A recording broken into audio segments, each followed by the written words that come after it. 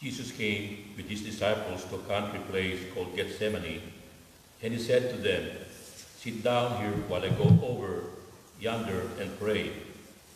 Then he took with him Peter and the two sons of Zebedee, and he began to be saddened and exceedingly troubled.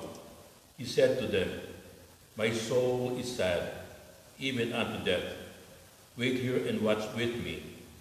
He went forward a little, and falling prostrate, he prayed, saying, "Father, if it is possible, let this cup pass away from me. Yet not as I will, but as you will."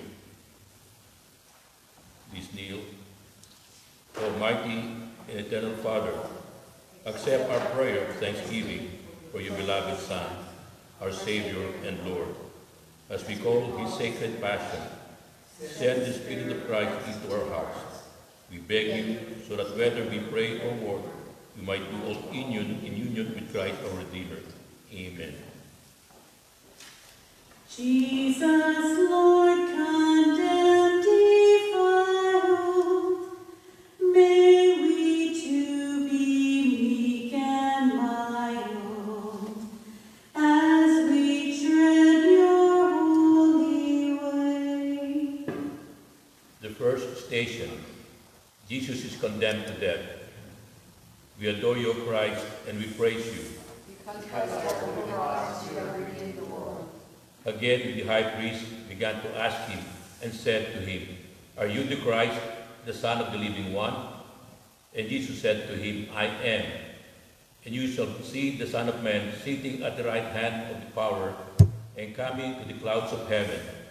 But the high priest tore his garments and said, "What further need of witnesses? You have heard the blasphemy. What do you think?" And they all condemned him as liable to death. Please kneel. The kings of earth rise up, and the princes conspire together against the Lord and against his anointed. I will proclaim the decree of the Lord. The Lord says to me, "You are my son. This day I begotten you. Ask of me, and you will give the nations for an inheritance, and the ends of the earth for your possession." Let us pray. All-powerful and eternal God, for proclaiming the truth, your Son, Jesus Christ, is condemned to death by crucifixion.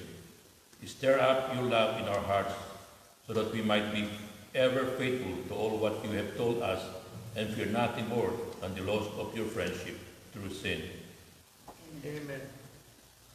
Now the cross as Jesus bore it has become for us who share it the true cross of victory.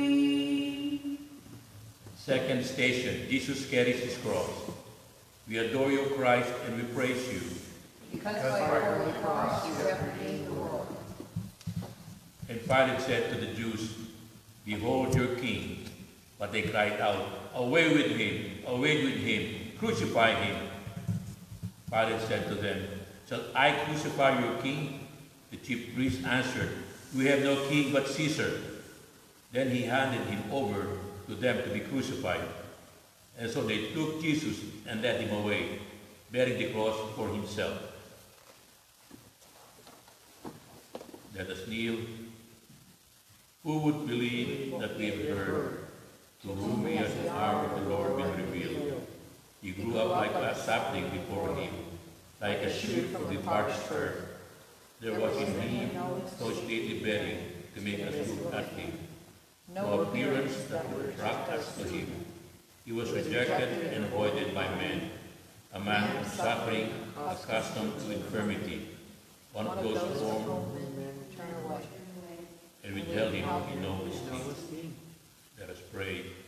Father in heaven, your Son Jesus Christ, he still carries his cross in his persecuted brothers and sisters throughout the world. Make us feel the needs of all persons, so that we might as readily help them as we would help Jesus himself. Amen.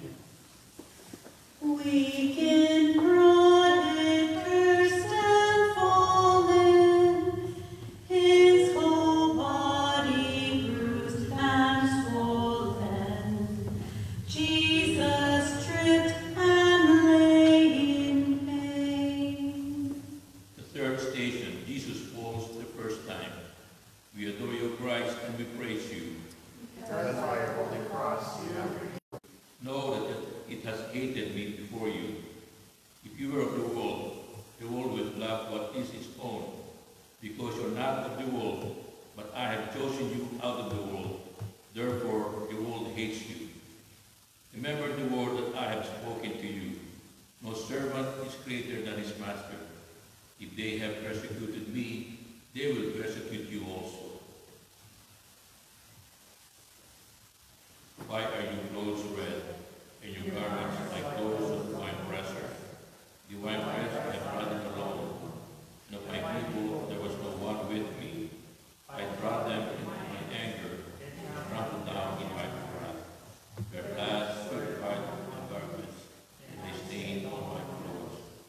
I looked about, but there was no one to help. I looked about, but there was no one to help. I was appalled, but there was no one to lend support.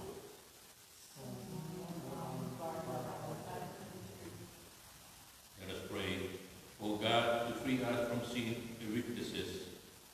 and weakness, your Son, Jesus Christ, embraced his fearful passion and crucifixion. Strengthen us in your baptismal resolutions, by which we renounce sin and Satan, so that through the passion of this life suffering, you might rise to new life, joyful service, free of selfishness. Amen.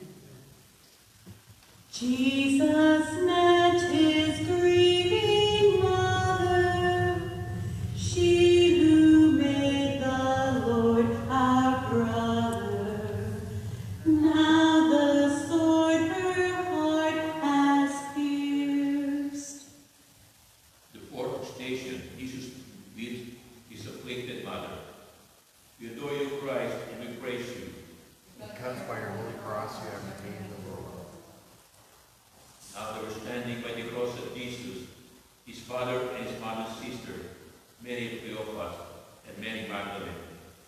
When Jesus therefore saw his mother and the disciples standing by, whom he loved, he said to his mother, Woman, behold your son. Then he said to the disciple, Behold your mother. And from that hour the disciple took her into his home. What can I compare you with daughter Jerusalem? What example can I show you for your comfort? Greater than daughter Zion, for great is the sea is your distress. Who can heal you? Let us pray. O blessed Lord, at your passion, a sword of sorrow pierced the loving heart of your mother, as Simeon had foretold. Grant that we who look back on their sorrows with compassion might receive the healing fruits of your suffering. Amen. Simon stopped in hesitation, not foreseeing his proud station, called to bear the cross of Christ. Fifth station, Simon of Cyrene, now Jesus, to bear his cross. We adore you, Christ, and we praise you. Because by your holy cross you have redeemed the world.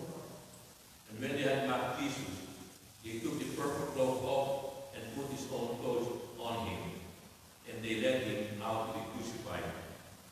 Then they forced a certain passerby, Simon of Cyrene, coming from the country, to take up his cross.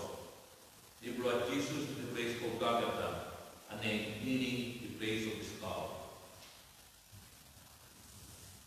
With a loud voice, I cried out to the Lord. With my loud voice, I beseech the Lord. My complaint I pour out before him. Before him I lay burden from distress. And my spirit is faint within me. You know my path. In the way along I walk, and he that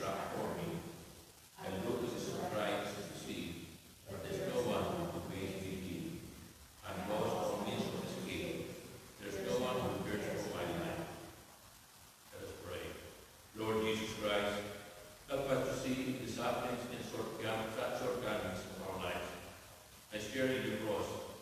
Strengthen and console us in the belief that we bear all things in union with you. We have taken upon yourself even our guilt. Amen.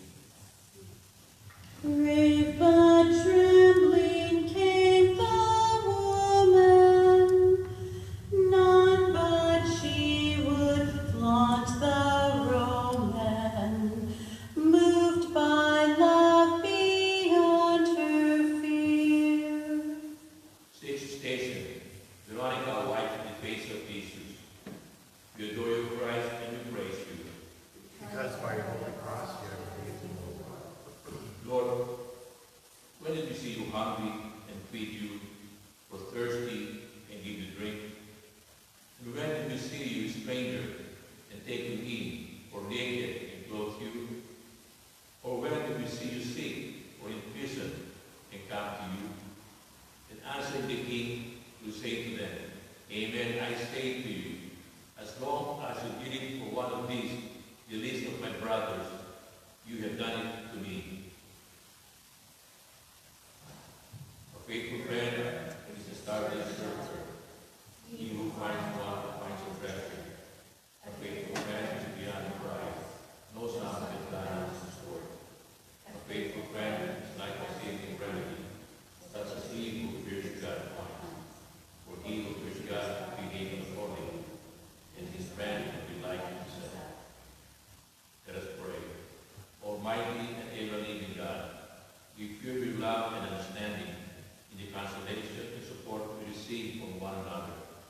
Give us, we beg you, the courage and dedication to sacrifice and suffer with those who are in need. We, the least of your people. Amen. Prostrate on the dust he crumbled, flogged in body he resembled all our brothers poor and scorned. Seventh day, Jesus falls for the second time. We adore you, O Christ, and we praise you. Because by your holy cross you have redeemed the world. It was our weaknesses that he carried, our sufferings that he endured, for we thought of him as stricken, as one struck by God and afflicted. But he was pierced for our offenses, crushed by our sins. Upon him was the punishment that makes us whole. By his stripes we were healed. You had all gone astray like sheep, each following his own way. But the Lord laid upon him the guilt of us all. Though he was harshly afflicted, he is offended of what had not his power. Like a lamb led his father, or sheep before his shearers. He was silent and uttered no cry. He was not up of the land of the living, and smacking for the sin of his people. The grave was his life among the wicked, and were in the grave of evildoers. So I done no one who spoken in equals. Let us pray. Lord Jesus Christ, you shared in our weaknesses and accepted our guilt. Grant us the favor of rejoicing over our human weakness, so that we, in all we do, through strength dwelling in us, may be shown to all others. Amen. May our sympathy for Jesus turn to those who here now need us. May we see Christ bruised in them. Eighth station, Jesus meets the women of Jerusalem. We adore you, Christ, and we praise you. Because by your holy cross you have redeemed the world. There was following Jesus a great crowd of people. Among them were some women who were waiting and lamenting him. Jesus turning to them said, Daughters of Jerusalem, do not weep for me, but weep for yourself and for your children. All you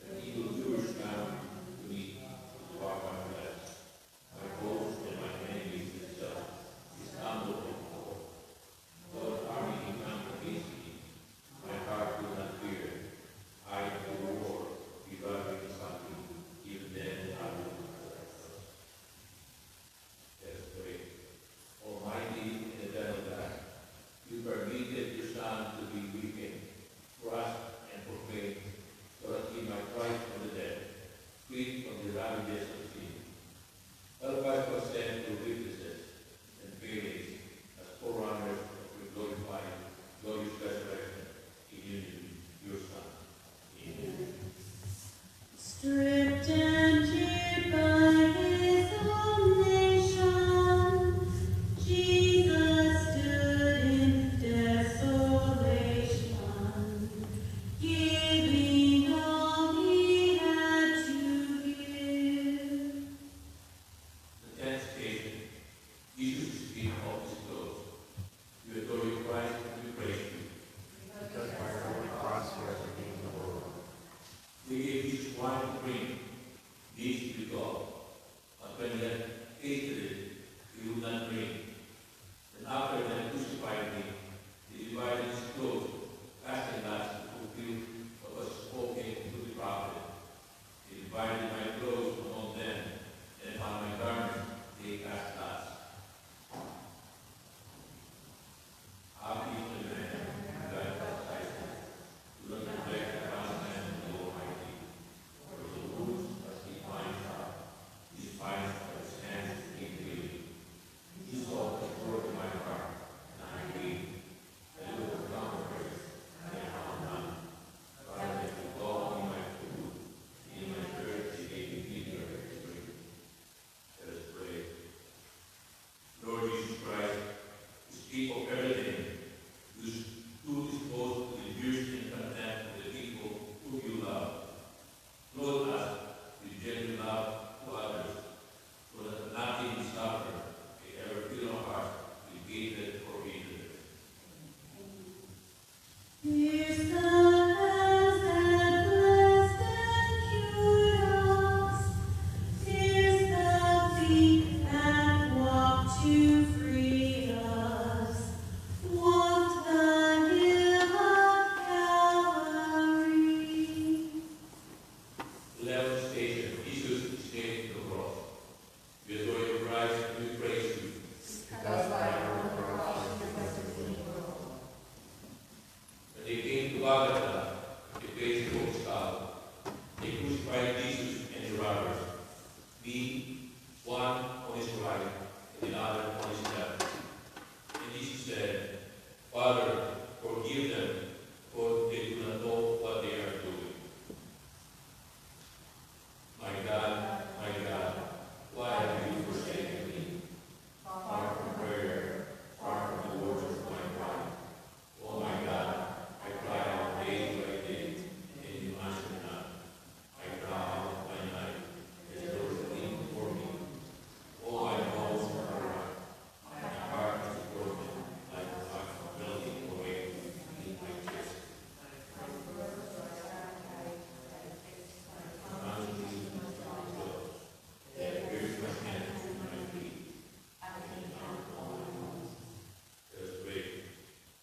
Lord and Savior, you have told us that we too must accept crucifixion if you are to accept resurrection with you. Help us to rejoice in the sufferings that come with the fulfillment of our daily duties, seeing in them the royal road of the cross to resurrection. Amen. Life eternal, death defiant, bowed his head, the world was silent. Through his death came life anew. 12th station, Jesus dies on the cross. We adore you, Christ, and we praise you. Because by your holy cross you have redeemed the world. It was now about the 6th hour, and there was darkness over the whole land until the 9th hour. The sun was darkened, and the curtain of the temple was torn in the middle. Jesus cried out with a loud voice and said, It is finished. Father, into your hands I commend my spirit. Then bowing down his head, he died.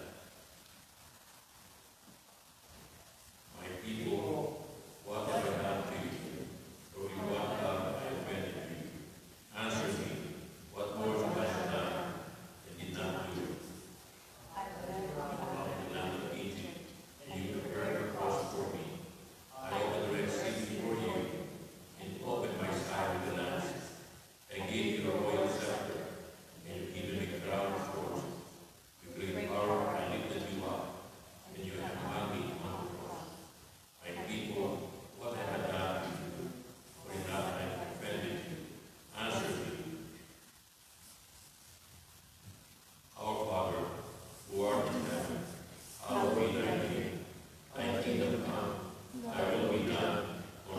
as it is in heaven.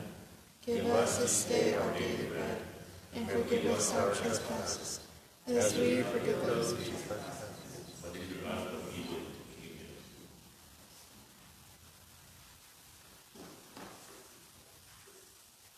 Stunned and stricken, Mary, Mother, in your arms was placed our brother, full of grace, now filled with grief. The 13th station, the body of Jesus is taken down from the cross. We adore you, Christ, and we praise you. Because by your holy cross you have redeemed the world. When the soldiers came to Jesus, they saw that he was already dead, so that they did not break his legs. But one of them opened his side with a lance, and immediately there came out blood and water. Joseph of Arimathea, because he was disciple of Jews, although a secret one for fear of the Jews, besought Pilate that he might take away the body of Jesus, and Pilate gave permission. O my people, I will open your graves and have you rise from them, and I will bring you back to your land. Then you shall know that I am the Lord. O my people, I will put my spirit in you, that you may live. You shall know that I am the Lord. I have promised it. I will do it, says the Lord. Let us pray.